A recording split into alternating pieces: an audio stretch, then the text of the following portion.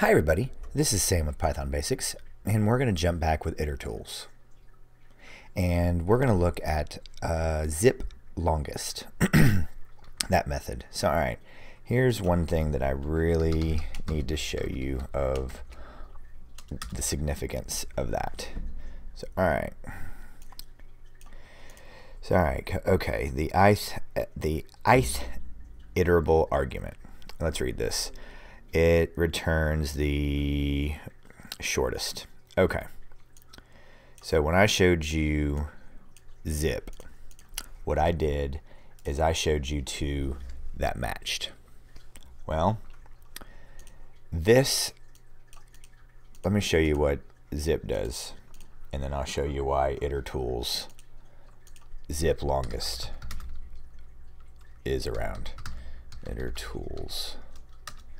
Because let's look at help itertools.zip longest. It grabs the longest iterable sequence. So alright, let's give you guys an example right here, and let's use zip. So we have, here's a perfect scenario where we have students and we have grades. So with zip, we got students and grades, and I forgot a parentheses. So alright, let's run this. So we call roll, and if so, okay, we only have names of 3 students because it's going to grab the shortest. Well, what happens if Tom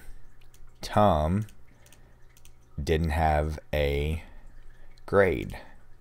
So let's use itertools.zip.longest. Now, before I hit this, let me show you what this says. This has a optional argument of fill value of none. So if it's missing one, it's going to fill it with none. Let's run this. Let's call roll again.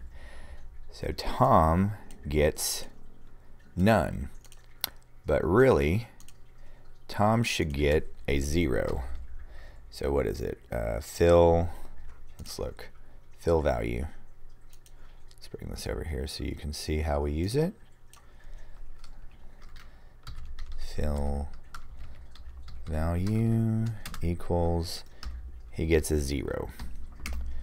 So now when I call the roll, Tom gets a 0. So real quick video today, and this was the